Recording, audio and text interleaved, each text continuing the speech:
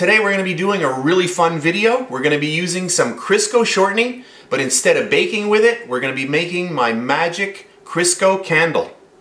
For our really fun video today, you just need 4 items. We're going to need Crisco shortening, we're going to need some cord, and this has to be 100% cotton. That's very important. You're going to need a glass or a jar. I'm going to be using a mason jar today. And our last item, I'm going to be using something heavy just to hold down our twine in our mason jar, and I'm going to be using a nut. So let's get on with the video. For our first step, I'm going to get my jar. And Crisco, like this, you can use any brand. I'm using Crisco. It is a shortening, and it has to be a solid shortening like you see here. And I'm just going to start getting this into my jar. And I want my candle not all the way to the top, I want it about down here. So I think that's enough to start off. Now what I'm going to do, I'm going to microwave this on the defrost mode until most of it's melted, and then I'll come back and just show you. So this is about 3 minutes later on the defrost mode. You can also use regular mode if you wish to make it go a little bit faster, but I wanted to control the melt a little bit more, so I use the defrost mode. So you can see most of it has melted. I'm just going to zoom in a little bit just to show you this a lot closer up. Now that I've zoomed in, you can see the difference between shortening that has not melted yet. You can see that it's still in a solid form here, and then we've got the liquid at the bottom. So hopefully the camera picks that up. So that's almost done. I can see that I'm going to add a little bit more of this just to get the level up a little bit more. So I'm just going to heat this a little bit more, add a little bit more to it, and then I'm going to come back. So right out of the microwave for the last time, and now you can see that our Crisco shortening is completely melted. And we are ready for our next step. So for that, I'm just going to zoom out.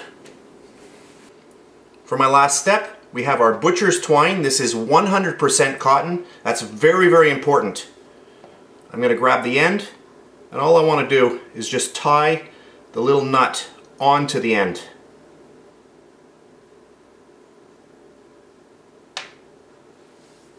I'm going to grab some scissors. I'm just going to clean this up.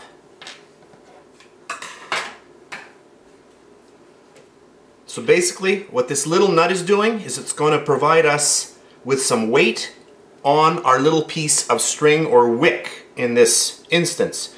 So I'm just going to drop that down, and you can see it just pulls the wick or our nice cord right to the bottom. And then I can just place that where I want it. I'm going to use a little skewer. I'm going to wrap that around a few times. So this is basically candle making 101, but we're using Crisco shortening. Once I know the length, I'm just going to cut this piece off.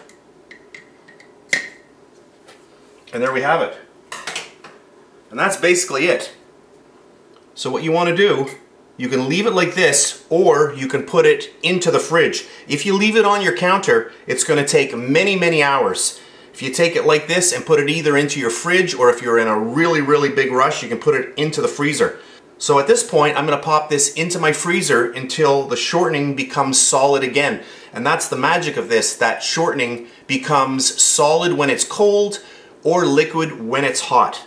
So I'm going to pop this into my freezer, let it freeze down, and then I'll come back. So here we are again. This is about an hour and a half later. My Crisco shortening has completely solidified, so we're ready to try out our candle. So I'm just going to remove the little barbecue skewer. And then here's our little wick. And I'm just going to cut off, right about to there. And now we'll light it up and see how it works.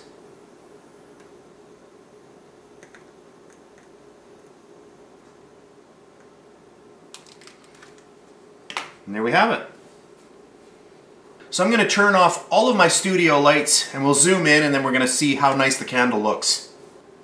So I've zoomed in and turned off all of the studio lights so that we can get a better look at our really nice candle. And while we look at our really nice candle, one thing that holds true for this type of candle, or for any type of candle, if you start noticing any type of smoke coming off the candle, just blow it out and trim your wick. and you'll get a smoke-free flame just like you see here. This candle will last you what seems like forever. It just goes and goes and goes. This was a really fun video for me to make. A totally different way to use Crisco shortening. I hope you enjoyed this video. If you did, please give me a thumbs up, subscribe if you wish. I really do appreciate that. That's it, and I'll see you next time.